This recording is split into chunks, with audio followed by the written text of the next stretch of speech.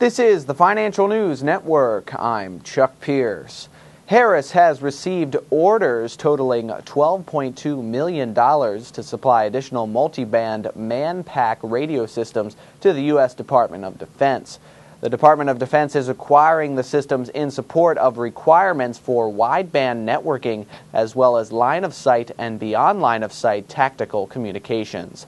HRS has a potential upside of 35.2% based on a current price of $43.92 and an average consensus analyst price target of $59.36. HRS is currently below its 50-day moving average of $47.18 and below its 200-day moving average of $46.89. In the last 5 trading sessions, the 50-day moving average has fallen 1.3%, while the 200-day has remained constant. For more updates, stay tuned. You're watching the Financial News Network. I'm Chuck Pierce.